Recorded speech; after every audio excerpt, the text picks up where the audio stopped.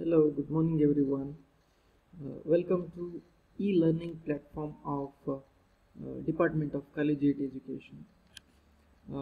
You may remember in the previous class, so that is in session number 1, we had a look at the contents of your syllabus, that is third semester additional English syllabus. In the syllabus, you have 4 one-act plays. Before we go to the plays and reading of it, let us try to understand what is an one-act play. And we should also understand what is a play. First of all, we should understand what is a play, and then what do we call one-act play, and then what is historical play. Since you have a historical play, that is the first play, Helena's Husband, therefore we shall also study what is a historical play. In this session, I am going to talk about 3 topics, that is play as a literary genre and types of plays, and then the second one, the genre of one-act plays, and the third one, historical play or comedy. So first let us take up the first topic, that is what is a play or drama, or play or drama as a literary genre and types of plays. So if you remember in the previous class we had a glimpse of your syllabus. Now let's go on. So this is some basic information on what is a play or drama.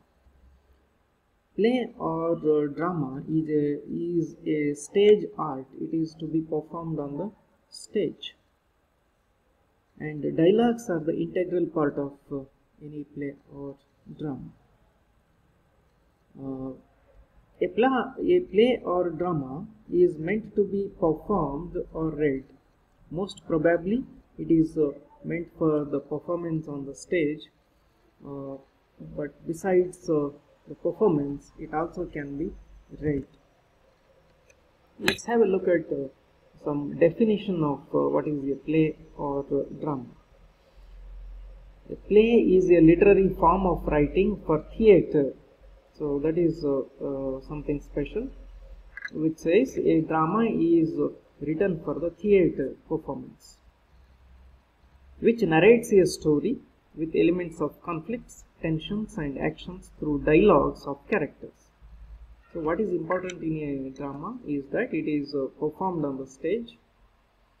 There are several parts of the play like conflicts, tensions and resolutions, which is performed shown through actions and dialogues of the characters. And for the dramatic significance, a play or drama is divided into acts and scenes. In classical form of drama, there are 5 acts and any number of scenes. So, as a story or a novel is divided into sections or chapters or units, a drama is divided into acts and scenes. So through a drama, a writer tries to present the feelings, emotions and ideas, especially ideas, through their characters and make them speak. So this is about what is a play or drama. Now let's have a look at types of plays. See, firstly, tragedy. These types of plays end on a tragic note. In the sense, a tragedy is that which ends with the death of a character or something bad happening at the end of the play, or death of a character or some characters. So that we call a tragedy. Then what is a comedy? Comedy is meant for entertainment, humor and amusement for the audience. They usually end on a happy note. Like that of Shakespeare's comedies, some comedies end on the note of marriages. So now let's consider the third one, domestic play. Domestic play is based on the normal life of family and friends. A mixture of tragedy and comedy is called tragicomedy. A comedy that has tragic elements but ends happily, ends on a happy note. We call it tragicomedy. So in the later times, we also have this genre, a type of drama called melodrama. This type of drama has often exaggerated characters. It has often exaggerated characters and episodes with songs and music for an emotive appeal to the audiences. So this is all about types of plays. So in a play we have various elements like plot, which tells us about the sequence or the order of the events in a play. There are characters and their dialogues, very importantly, and then there is setting, which tells about where the time and the place of a story which is set. And there is conflict, where there are one challenge or some challenges faced by main characters. And finally there is climax, in which there is a resolution, a solution for the problem that is discussed. So now let us try to understand the definition of tragedy by Aristotle. Tragedy, according to Aristotle, is an imitation of action which is serious, complete, and of a certain magnitude, told in a language that is embellished with artistic ornaments, and there are several parts of the play, and tragedy or drama that is expressed in the form of action, not narration. And finally, the effect of this tragedy is that it will arouse pity and fear, finally concluding in the purgation of these emotions. So this is definition of tragedy given by Aristotle. So in this first topic, we have tried to understand what is a play or a drama, different types of plays, then elements of a play or drama, and we also discussed Aristotle's definition of tragedy. Now let's go to, okay, with this please try to check your comprehension by going through these multiple choice questions. With this, let's move on to the second topic, that is the genre of one-act plays. Let's try to understand what is an one-act play.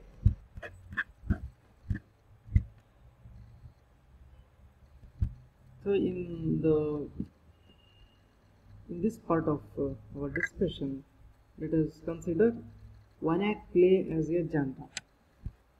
What is an one-act play? We shall try to understand. We also shall discuss some of the prominent one-act play writers in this part of the video. So, one-act play is a play that has only one act. Yes, I have told you already. Classical form of drama had 5 acts and number of scenes, but one act is limited to just one act, not 5 or 2 or 3 acts. It has only one act, but may consist of 1 or more scenes. It is concise, short. It deals with a single dominant situation or theme, producing a single effect. It deals with only one theme developed through one situation to one climax in order to produce the maximum effect. It also treats everyday problem. For example, marriage, punishment of crimes, labor conditions, etc. etc. This one-act play, like the longer drama, should have a beginning. It is short, but it has all the elements like beginning, middle, and the end.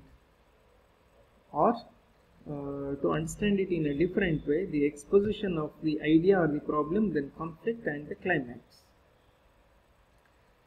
In one-act plays, the plot and languages are simple, characters are limited,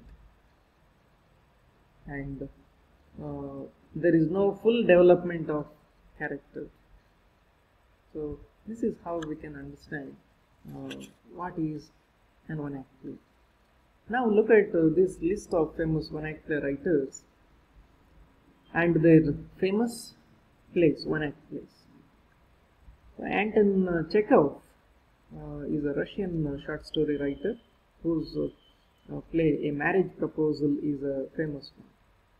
In the same way, Arthur Miller's A Memory of Two Mondays, then Samuel Beckett's Krapp's Last Tape, Edward Albee has written The Goat or Who is Sylvia.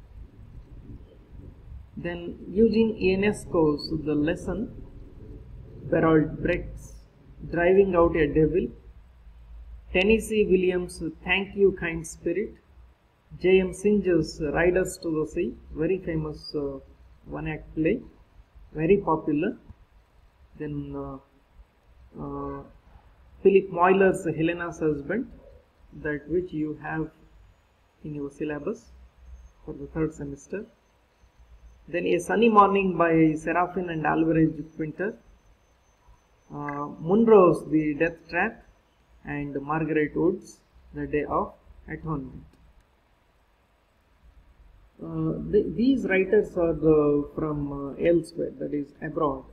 Now let's have a look at Indian one-act play writers and their plays. A classical writer, ancient writer, Basa, has written Madhyama Vyayoga, or the Vyayoga of the middle one. Bharathendu Harishchandra has written Vedic Violence is Not Violence. Manmatha Ray has written Call for Freedom in modern times, that's in the 20th century. So we also have another famous modern one-act play writer, Badal Sarkar, who has written Solution X and Shaniwar. Vijay Tendulkar has written this one-act play titled His Fifth Woman. So in this class we have discussed these points, that is one-act play as a different form, then what do we or how do we call it one-act play, and we also have discussed some prominent one-act play writers and their famous plays. So let us discuss historical play or comedy in the next section. Thank you. Go through these MCQs to check your comprehension. Thank you.